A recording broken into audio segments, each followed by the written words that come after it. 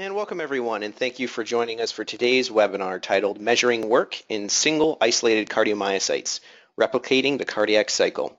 This is Andy Henton from Inside Scientific, and I'll be your host for today's event. Today's session is the 7th installment in our PV Loops to Measure Cardiac Function webinar series. Over the last 12 months, hundreds of scientists from around the globe have taken part in this series, and I'm extremely excited to share that today we have over 800 scientists registered. For those of you that are online with us live today, we thank you for taking the time to join us. Our webinar sponsor today is Ion Optics, and together we have worked hard to create what we hope will be received as a compelling and interesting perspective on studying cardiac function at the single cell level. Specifically, we are going to discuss how one can replicate the cardiac cycle in isolated cardiomyocytes through the process of generating work loops. For the PV loop researcher, we believe this will offer a unique perspective to studying function at the cellular level and show parallels to how cardiac function is studied through the generation of load-independent measures that you're familiar with, such as ESPVR, EDPVR, PRSW, and so on. To lead us through today's discussion, we are joined by Dr. Michael Helms. Dr. Helms had an early introduction to studying the mechanical properties of cardiac myocytes during completion of his graduate degree under the mentorship of Henk Grenzier, specifically studying the role of titin. It is soon after completing his PhD that Dr. Helms joined Ion Optics, but over the past 15 years he has continued to complement his work at Ion Optics with several research positions at academic centers, including Boston University, Maastricht University, and Oxford. Today, Dr. Helms holds the position of Science Director at Ion Optics and combines this with a research position at the VU Medical Center at VU University in Amsterdam. I wish to thank Michael in advance for all his time and effort in preparation for this webinar, and of course for being online with us today. Hello everybody, thank you very much for tuning into this webinar. We gave a webinar last year, and it was mostly together with Ben Prosser. That was mostly about how would you attach cardiac myocyte, what glue to use, what techniques to use. We talked about how to use the appropriate force transducer, and we touched on doing work loops. This time it will be turned around. I'll talk a bit about the history. I'll talk a little about the force transducer, but I'll spend most of my time talking about how do you set up a system to measure force length loops,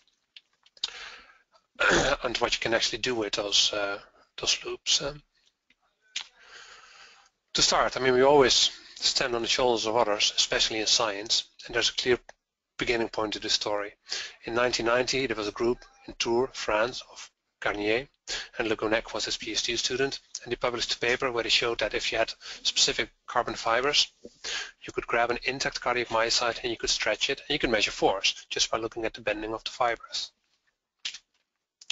Axial traces, you can see the length-dependent activation, but the forces are really, really low for people who have actually done these type of experiments. But it was a great starting point.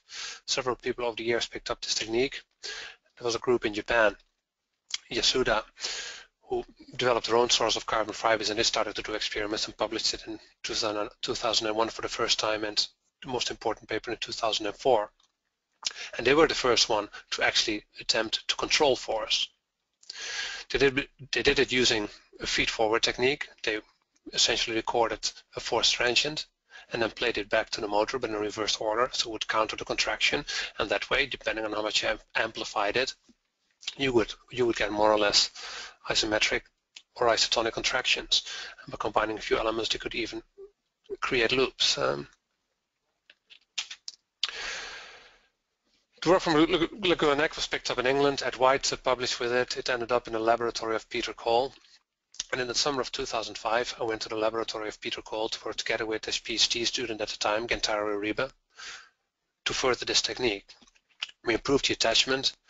Also using feed-forward, we figured out how to manipulate force, and it was quite successful. We managed to take our transients and sometimes control force by having an isometric contraction where length didn't change. We had high force developments, isotonic contractions where force didn't change at all, and we actually managed to do work loops.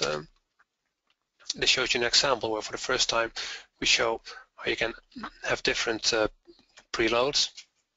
You get your end-diastolic force length relation, and you get your end-systolic force length relation. Again, at this point, where we're doing feed-forward, let me spend a few words on the difference between feed-forward and feedback. Feed-forward is when you more or less know what is going to happen, That's clearly the case with cardiac myocytes. Every contraction is more or less the same. So using information from the past, an average contraction, you can counter the next contraction by sending a signal to your motor. It works great. It's not very demanding of the speed of your system. The downside is you cannot very well anticipate when changes, and after all, that's what we are after. With the work loops, we want to perturb the system to see how it changes. And that is actually really hard to do with feed forward. It's much better to do with feedback, where you have a set point, force that you want to clamp, and as soon as you get a deviation, you send a signal to the motor to correct for it. This, however, puts a pretty high demand on your data rate, because you need to be able to interact between the motor and the force fast enough.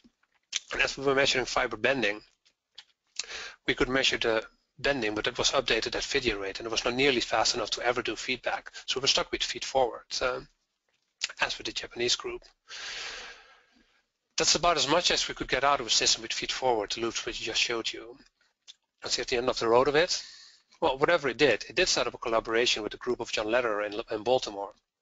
Kentaro went there a couple of times with the myostretcher, as we called it, in his suitcase. They started to do experiments where they would look at calcium sparks when stretching cells.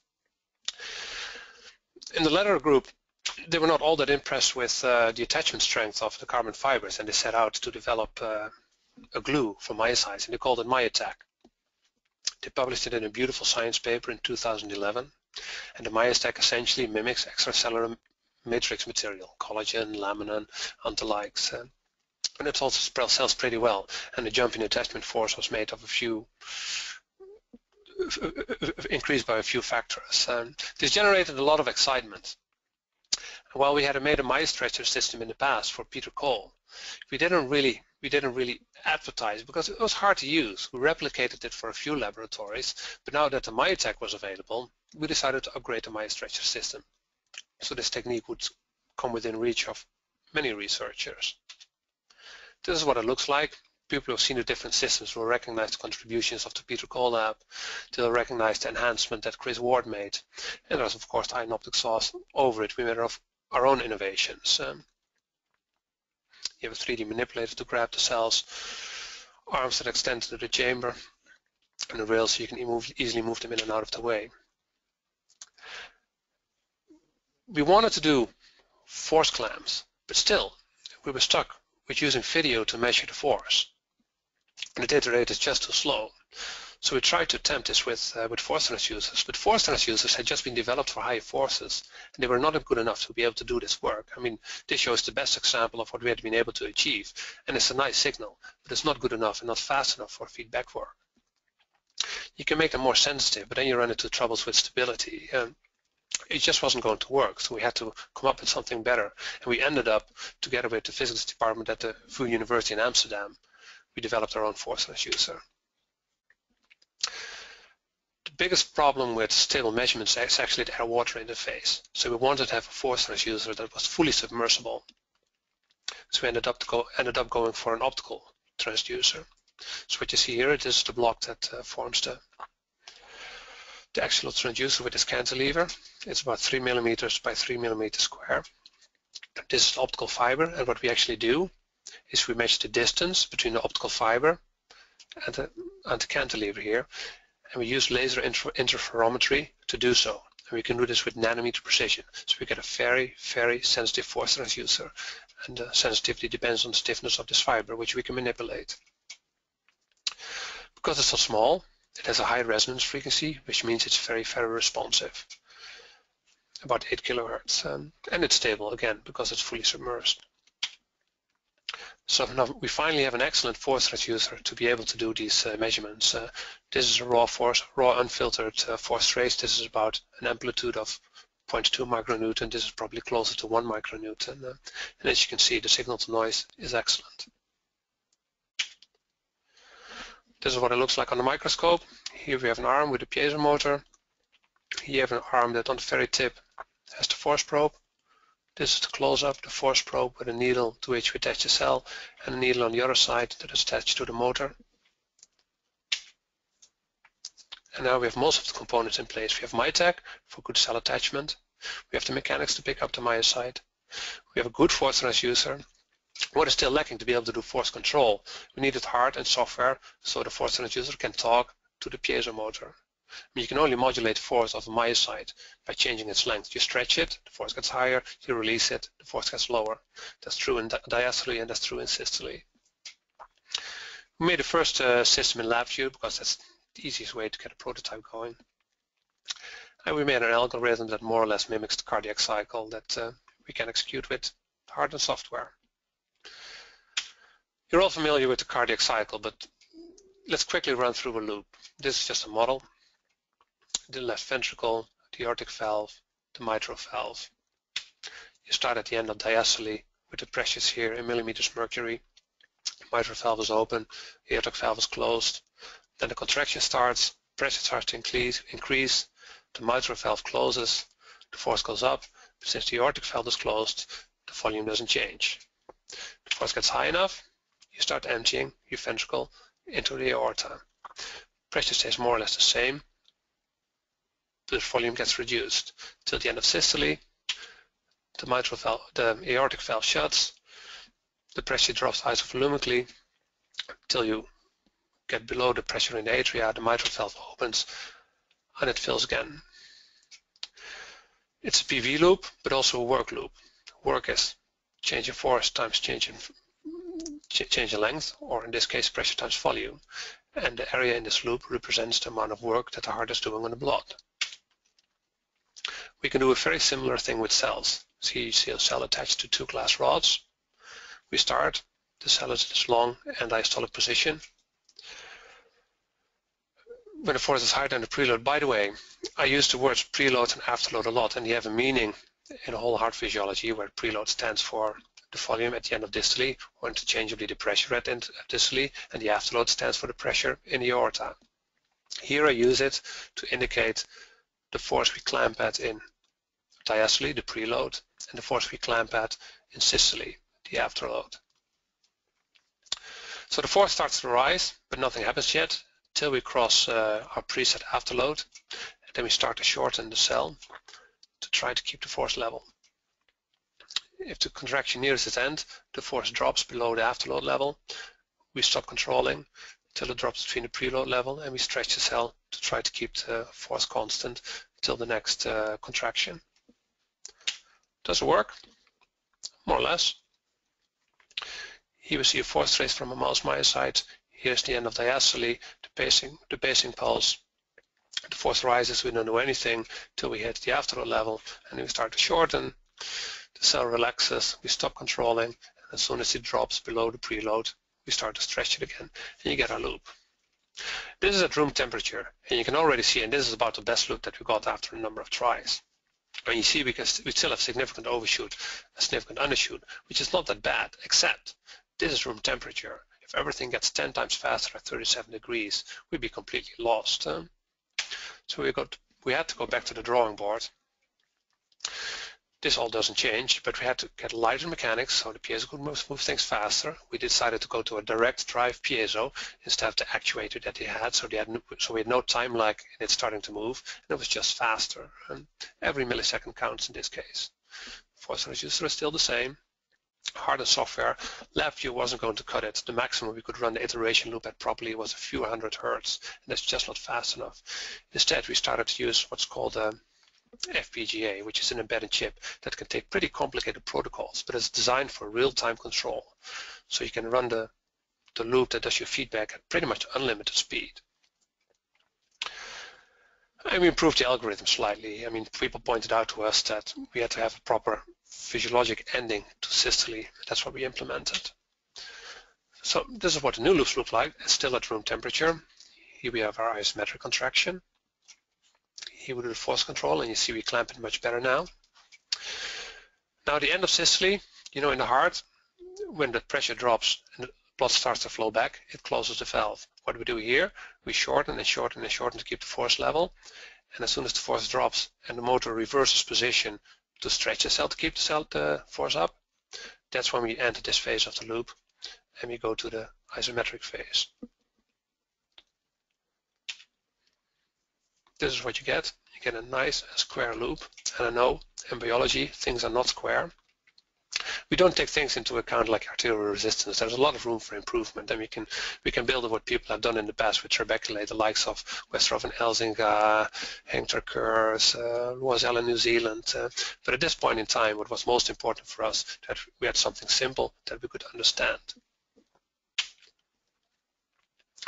This is something we could do now, where we sit at a preload. We have an almost isometric contraction. We slowly increase the afterload, and you see that the loops get taller and taller and taller. And if you plot the work, the area in this loop for each contraction, this is the isotonic end, and you nicely move through a maximum and down again to the eventually for an isometric contraction you'll be at 0. It's great, but at this point I literally had a box that had a knob that said preload and a knob that said afterload, and I had to turn the afterload knob to get this. That's of course not a great way to get reproducible experiments. So we went back to the drawing board once more, and we decided that for the flow of the experiment we had to automatically set the pre and afterload levels based on a forced transient so that it wouldn't take as much time, and we needed to be able to program in changes in the pre and afterload. And lastly, we needed temperature control because we didn't want to go at 37 degrees. Well, this is an example of a fairly recent cell where you see here. This is force, this is length. Here we step up to preload and then keep it constant. And then we gradually change the afterload and back. We step up to preload again, gradually change the afterload, and the correction signal to clamp is according. You see here we have to do hardly any control because we're almost at isometric. We have to do a lot of control because we're much closer to isotonic. We have to make a big length change. Excuse me. What does it look like? I'll show you a recording at 2 Hertz. The cell is being paced at 2 Hertz. You see the oscilloscope view. You see the force here and the length here. You see we're increasing the afterload each contraction. Here we increase the preload, and then we increase the afterload again. And here you see the corresponding loops that get taller and taller and taller. To make the switch to a new preload, the loops get bigger, length-dependent activation, the Frank Starling effect. And as we increase the afterload, it gets shallower and shallower again. And this gets repeated one more time. So we step in total through 4 different preloads.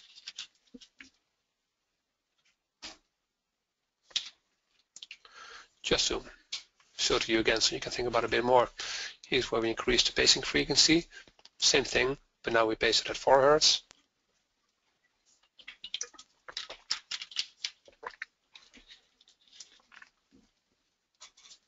Again, force, length. So we control force by changing length. Forces are independent variable, lengths are dependent variable. One more time, but now at 8 Hertz. You see, speed is not really an issue here anymore. We have a slightly different protocol again where we increase and then slowly decrease the afterload. If you observe this closely, you'll see there is hysteresis, and there is. That's how you can do it. You can quickly cycle through different frequencies. Everything is set up. You finish one frequency, you set up the next frequency, and off you go. This is the kind of figure that you can get. Here we show 3 different afterloads. The black line is actually this particular loop. And as you drop the afterload, you need to do more and more correction in your length signal. This shows you the end-diastolic length that we get to, and this is fairly typical. About the maximum end-diastolic length we get to is 2.1. I'll get back to that later. People are familiar with PV loops and the end-systolic pressure-volume relation and diastolic pressure-volume relation. Well, see straight away, we have a very shallow end-systolic loop. There's a reason for that. It's kind of an artifact because we have a very compliant connection. We use a lot of myocyte because the cells need to be really happy in it, lots of extracellular matrix. The downside is that a lot of the length change is soaked up in the myocyte. It's a limitation, but it turns out it's very reproducible. So you can work with it, you still find difference in your end-systolic force length relation. So to summarize it so far, measurements on daughter myocytes have come a long ways. The real thing that triggered this was the ability to measure force accurately and fast and stable with a new type of force transducer. That is really the centerpiece of this system. And then we have used it to develop a system that we can now reproducibly measure work loops in cardiomyocytes. We mimic the cardiac cycle. We do it in a simplistic way and fully open to suggestions how to improve it. And we can vary the preload and afterload at will. Of course, it's a work in progress, so there's many issues remaining. As I said, a work loop is not a PV loop. We do need more sophisticated algorithms, but the infrastructure is in place. I mean, we have a programmable chip. Whatever algorithm we throw at it, it can probably take it. I've talked about force. I've not talked about stress, which is probably something that you're very interested in. On the microscope that I have, measuring cross-sectional area reliably is pretty tricky. I can measure the width of the cell, but not the depth of the cell. So I have to estimate the cross-sectional area, and there's a fair bit of error in that. People on confocal microscopes don't have this problem because they could do a Z-stack, but it is a problem that needs to be solved for standard microscopes. As I alluded to before, compliance in the attachment of the cell is a problem.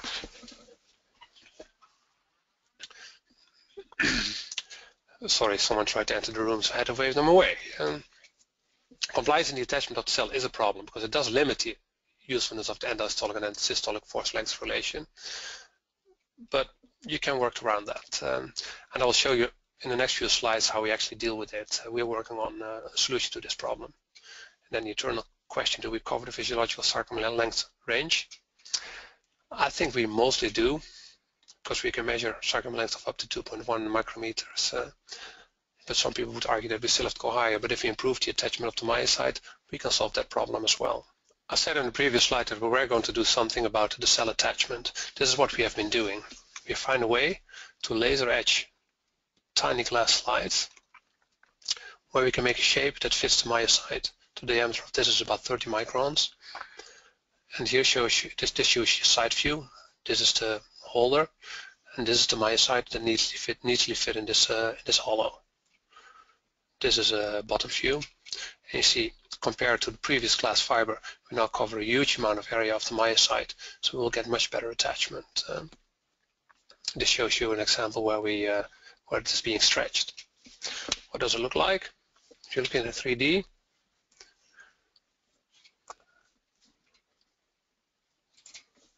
or this one, a similar thing, you see they quite snugly fit into the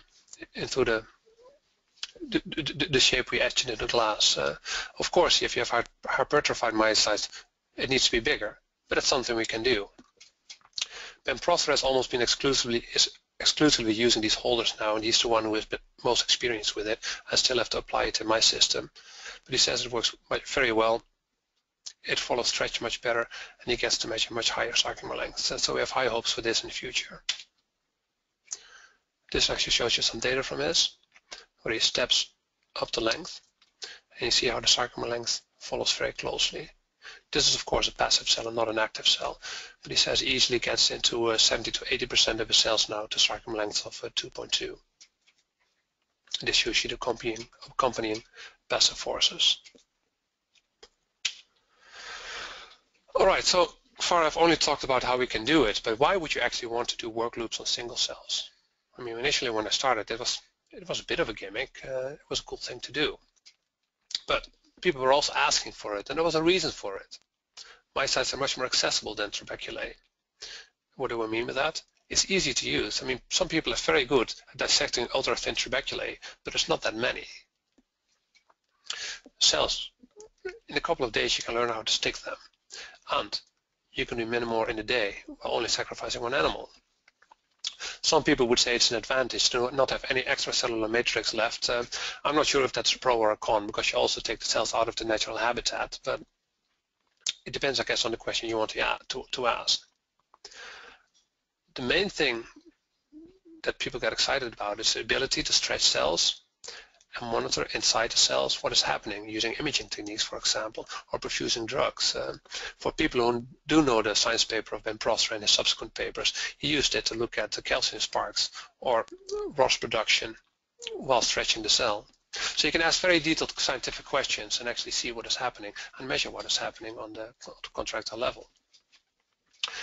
After I started working with work loops, what I discovered that they're actually most useful in detecting changes in diastolic properties of the cell. And that's still a big area. Diastolic function is one of the research questions people still have a hard time researching. And I'll try to explain why it's so good at looking at diastolic properties by sharing some of our experimental results. The first example is post-rest potentiation. That's an experiment that probably most of you are familiar with. If you pace a cell rapidly, and then you pause it, and you pace it again, so essentially going from 8 Hertz to 4 Hertz, this is post-rest potentiation. What happens? It has a diastolic component and a systolic component. The systolic component is because you've been pacing it rapidly, you have been loading the sarcoplasmatic reticulum. And when you wait for a bit and then you give a pace, and all that calcium is released in the cytosol, and you get a really strong contraction. But similarly, because you have a much longer diastolic period, more calcium is being taken up, so the cell relaxes better compared to the rapid pacing. Now, if you're at constant length, you see here there's the length signal and it doesn't change.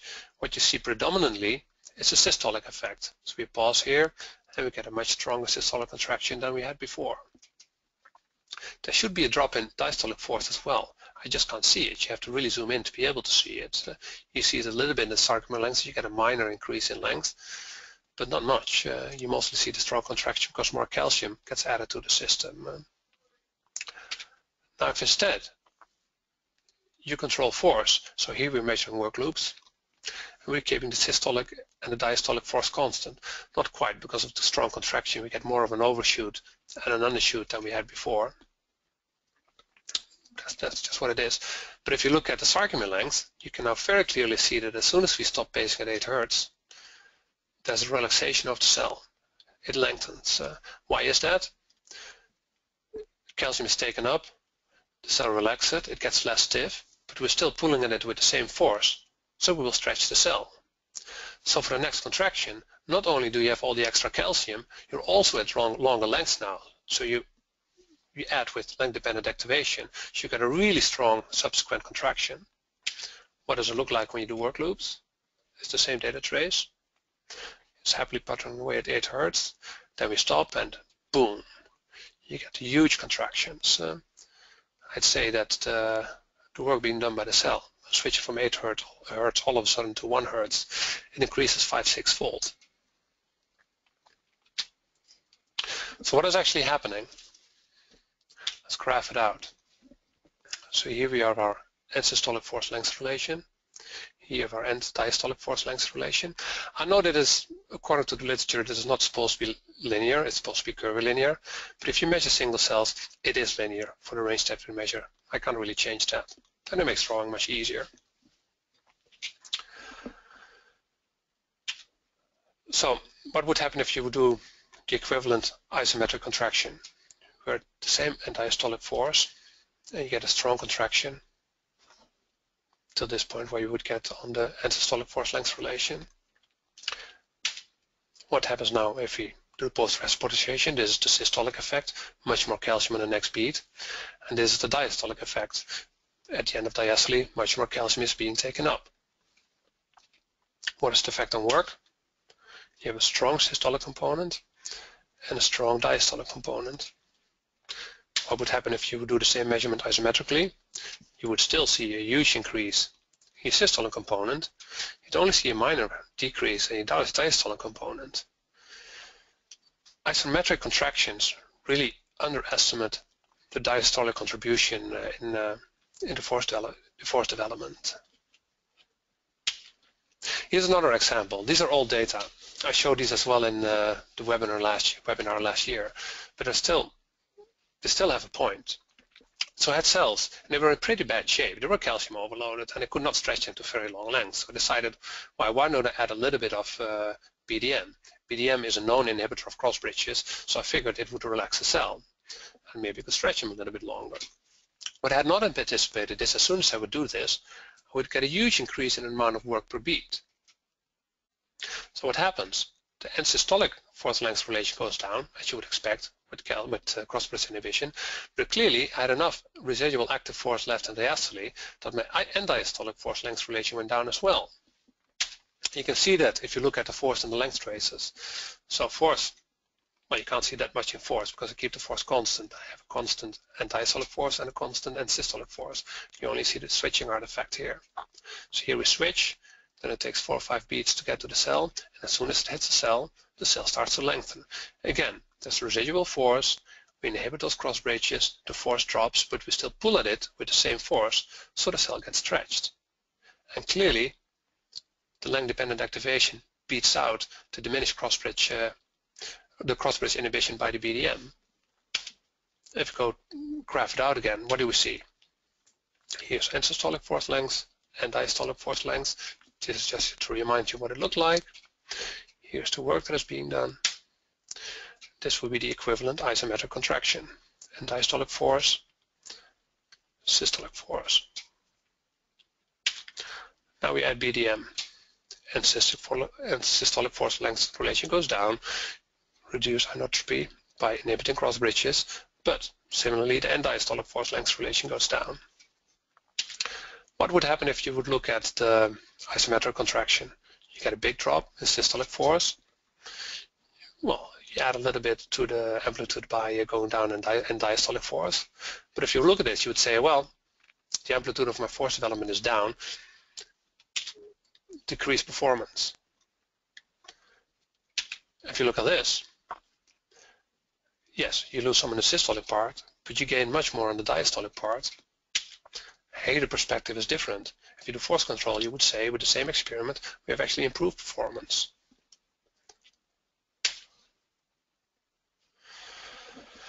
Let's switch gears a little bit and look at another reason to do work loops. As shown in the previous slide, if you do work loops, if you look at the work done by a myocyte, you encompass both the systolic changes and the diastolic changes, but you also take length-dependent activation into account. And those combined means that the effect is much bigger than when you would look just at one of the components. If people look at post-rest potentiation, they usually would expect a 50, maybe 100% decrease in force. We had a 5 to 6-fold increase in the amount of work being done. So along similar lines, I think this makes it for a sensitive assay to test the effect of drugs. I'll show you one example, and well, isoproterenol, of course you will get an effect with strong beta-adrenergic stimulation, but I'll show you how it achieves that effect. So the effect is about a 2 to 4 or 5-fold increase in the work that is being done per loop. We did this for a number of cells. This is just one example. So how did we construct this figure? Both figures we went to 4 different preload levels, and for each preload level we looked at what the maximum amount of work was that can be done. I showed this before when we're still working at room temperature. This is an example where we just changed the afterload. You see nicely go through a parabolic curve, and you can find the peak. Why is that? If you do an isotonic contraction, you don't do any work. You change length, but you don't change force. If you do an isometric contraction, again, you don't do work. You change the force, but there's no length change, and the definition of work is change in force times the change in length, the area in the loop. So somewhere here, there's an afterload where you get the maximum amount of work. We don't always catch it, but usually we manage to catch the peak, and we manage to find the maximum amount of work that the cell can do at that preload. Why is that useful? In this case, with isoproterenol, we want to do a repeated measure, but unlike the BDM experiment, we couldn't perfuse it directly on the cell for reasons that I won't get into. So there was about 5 minutes in between where we started to infuse the isoproterenol and we could do our measurements. And unfortunately, the infusor is pretty stable, but not that stable that we can maintain the exact same pre and afterload for all that time. So we have to start again. And this is a good way to arrive at the same point. But there's another reason to do so. Again, similar graph, and diastolic force length and systolic force length. We determine the point, the afterload point where we do the maximum amount of work. Here we have our isometric contraction. We add ISO, and diastolic force length relation goes down, as you'd expect, based on the literature. This is something that you see in the whole heart that you often don't see in trabeculae. But you clearly see it when you do work loops on a single myocyte. You see that the end diastolic force length relation is more shallow than it was in the control. Anyway, so now we have a much bigger loop if you don't change the pre and the afterload with a big systolic component and a sizable diastolic component. And here is the increase you get a isometric contraction. But what if for this new situation we again determine the maximum amount of work that can be done with the optimal afterload? And if you do that, you see you get a very big loop. Instead of doubling the amount of work, we now quadruple the amount of work compared to only a 50 to 100% increase you would see in a muscle strip with isometric contraction. Why is that important? It improves the signal-to-noise ratio. And if you improve the signal-to-noise ratio from your experiment, you increase the statistical power of your experiment. So you get a bigger difference. So you have a higher chance of finding what is really happening. And I think this is going to be important for that as well. So, workload measurements lend themselves well to establish the maximum amount of work a cell can produce. Like in the previous webinar, I showed you how much power a cell could produce, what the maximum frequency was it could produce the power. Here I show how it is useful to measure the effect of drugs on changes in inotropy. It highlights changes in both diastolic function or dysfunction, and I think it's going to be a good tool in finding drug effects because it looks at both systolic and diastolic effects. What's next? I mean, the work is never over. We'll have to do further methodological improvements, mostly reducing end compliance, and the cell holders seem to be a good step in the right direction. And of course, there's always further research. I think it's going to be particularly interesting to look at calcium sensitizers and desensitizers in disease models, and maybe look at how you can combine the two to achieve the maximum effect. The NREP effect is another candidate. It would be very nice to study with a myocyte that is very accessible. And everybody can make up their own pet project to guess what to study with these work loops. I'd like to acknowledge the people who I've worked with. Aref, a PhD student in the lab of Jolanda, who did most of the experiments. Jolanda van der Velde, who gave me the opportunity to work in this group. Tom Udell at Ion Optics, who's a very good engineer and came up with most of the technical innovations and also designed the cell holders. And we would never have been able to properly do work loops without the FPGA programming. We have a very good specialist in Alex. And of course, there's many other people who contributed. I would like to thank you very much for listening, and I think it is time for Q&A. Now, first question. The compliance results in the end-systolic force length relation. You mentioned that they're shallow. Ultimately, why is this? And then also, is this somewhat limiting for the researcher? Can I take this question? Yes. What happens? We use a lot of myocytes. So when you do a micron stretch, especially at your longer lengths and high forces, more than 50% gets taken up by the myocyte, and the rest is used for stretching the cell. So you're underestimating how much the cell is actually being stretched. It's not a showstopper. I mean, it's unfortunate, and that's why we try to work on it. But if you glue your cells consistently, the same thing will happen every time. So it's a systematic error. You can get around it, and you can still find differences doing so. If you actually look at the sarcomere length at end diastole and end systole, you see actually there is a proper relation with a very high ratio between the end systolic sarcomere length and the end diastolic force sarcomere length relation. But there are some issues with end systolic sarcomere lengths that I won't get into here, but that's why I haven't been showing these graphs, because it would be a bit misleading maybe, although it would have looked good. Next question, please. Sure. Okay, so how about during force development? The measurements are supposed to be isometric, but it looks like the cell sarcomere length is shortening. Why is that? It's for the same reason, because you have a compliant connection, so you get internal shortening. This is nothing new. People with trabeculotomy have had trouble with that for years and tried also for years to fix that.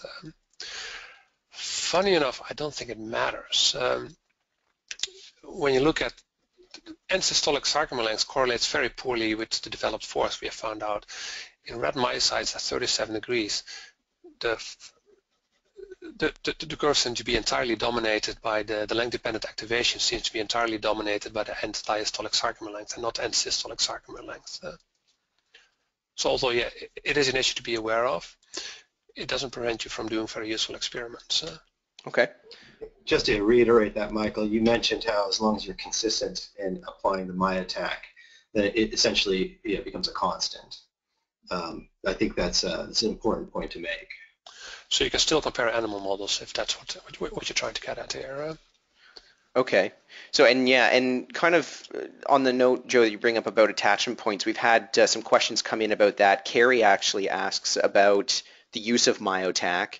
So just, are there any best practices for myotac that we can rehash? I know you covered this in your first webinar, so perhaps maybe that's the first resource if for anyone who's more interested, check that out, and the papers by Prosser. But what can you share with us now online about best practices with using myotac coating and getting a secure attachment? Coating is all important. There is no golden rule. What happens is you have to do a decent pre-coat, so you have a rough surface on your cell, and then you have to get a decent amount of myotac that you don't let cure too long, not too short. But there is no perfect answer because the climate in every laboratory is different. Where in Arizona, I did it in Hank's lab, you have tens of seconds before your myotac is almost evaporated and it gels. Mm.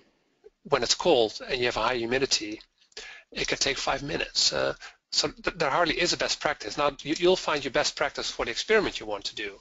If I want to minimize the compliance, I use very little myotac, but the result is I lose a fair number of cells.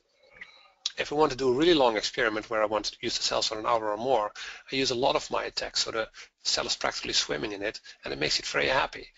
Unless you do very crazy things with it, it'll stay healthy and beating pretty much at the same force for an hour and a half, if you will, because it's in the environment that it wants to be, in an extracellular matrix. Okay. So there's no best practice. You have to feel your way through it, and if you do a lot of experiments, you'll find what suits your experiments. Now, what is important is that the myotac is still of good quality. Mm-hmm. And again, how often you thaw and refreeze your myotac, I can get away with it a lot.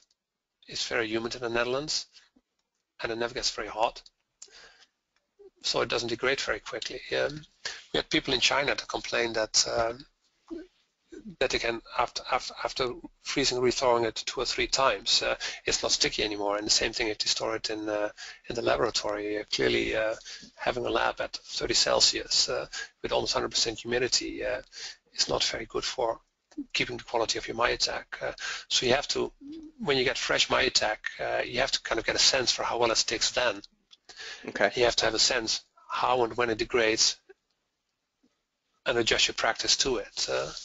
It's the reason why we deliver many small files, so you don't have to waste everything in one shot, and you can open a new file every week without it crippling you financially. Right.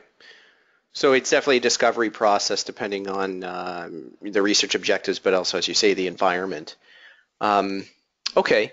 Well, then I guess on the same topic of attachment, you've introduced the cell attachment holders that Ben Prosser's been working with extensively. I know this is a new thing, or you've mentioned this, but again, what can you, can you share any other details again about how that brings us up to another level of maybe consistency and accuracy on cell attachment? And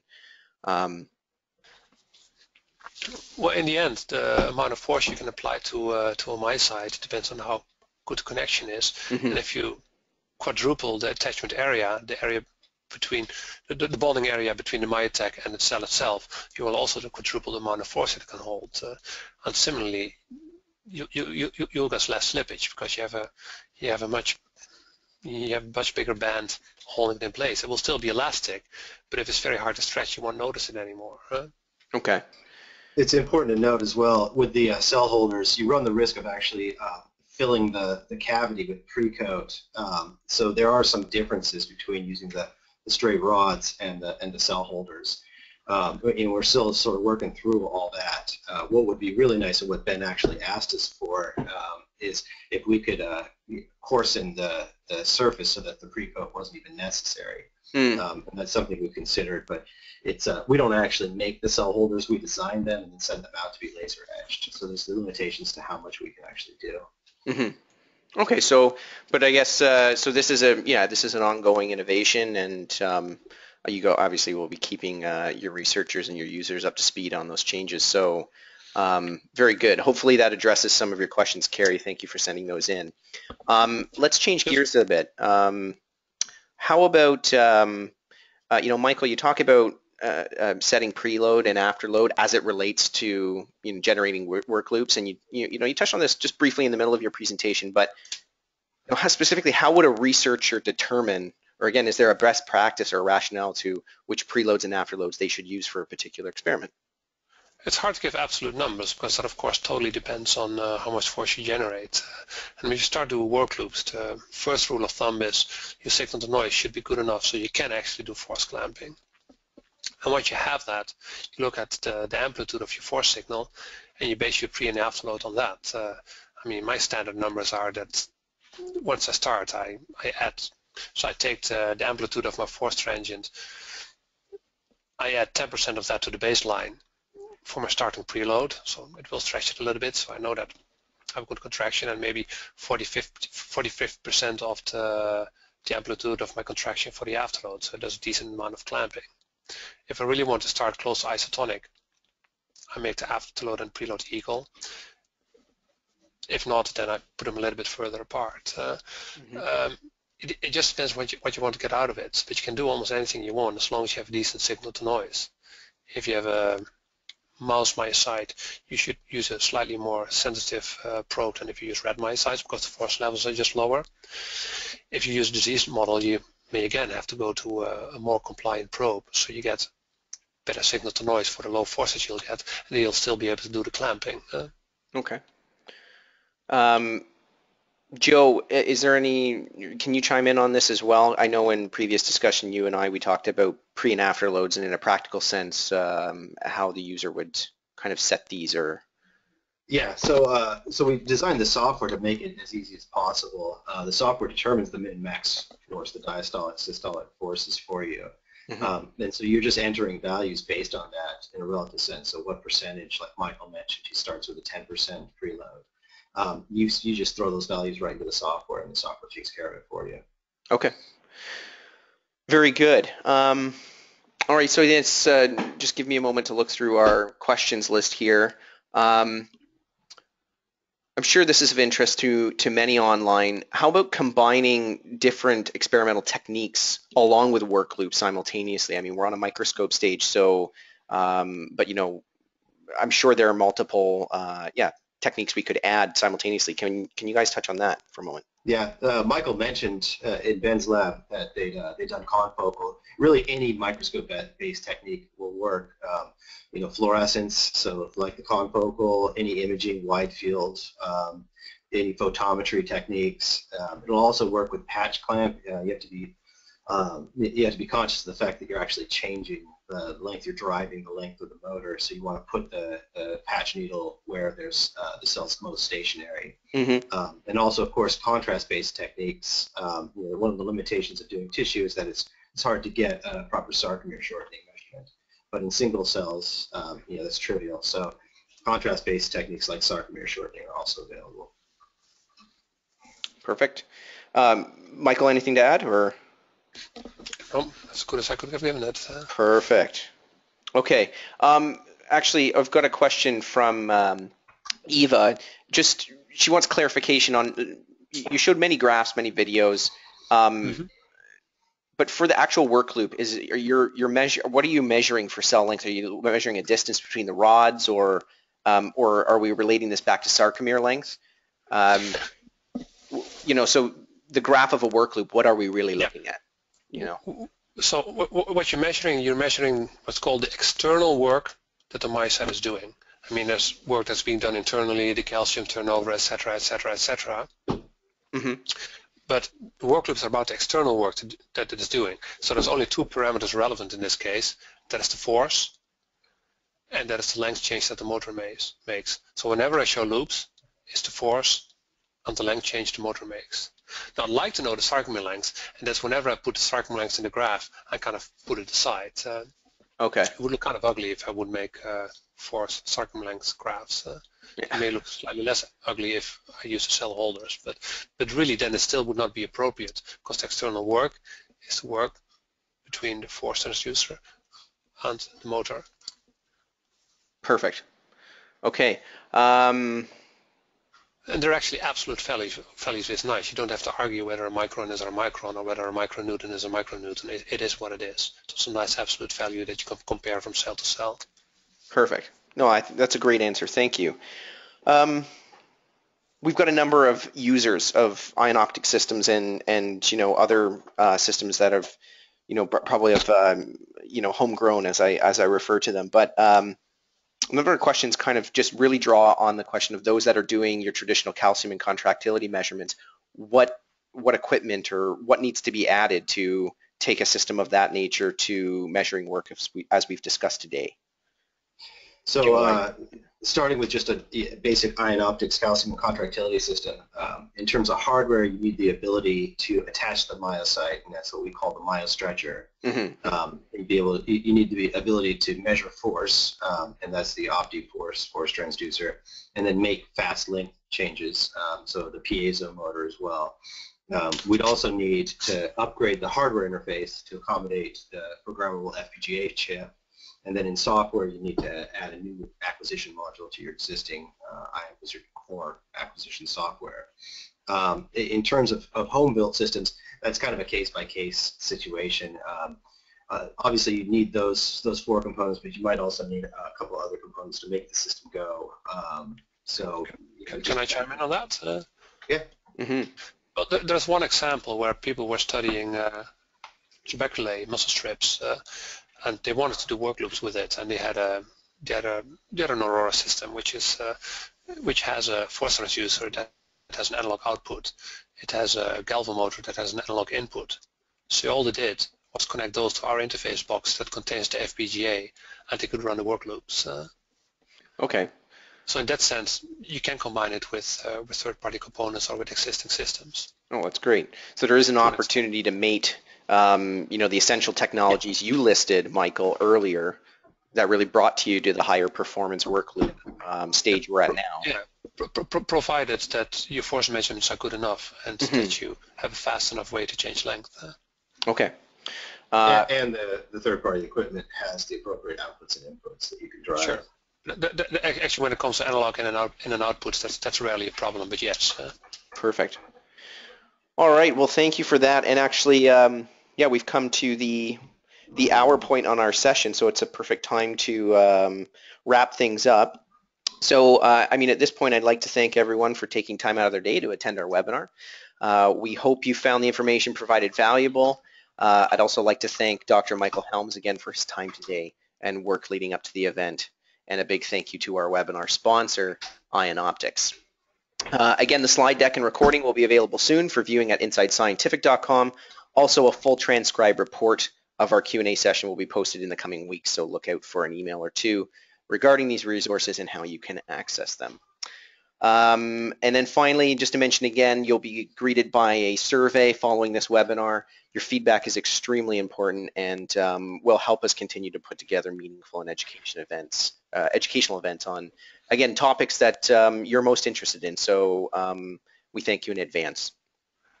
In closing, have a wonderful day, everybody, and we look forward to having you with us again soon at a future Inside Scientific webinar. Thanks, Michael. Thanks, Joe. Always a pleasure to have you. Thank you, Andy. Thank you, Andy. Very welcome. All right. Have a wonderful day, everybody.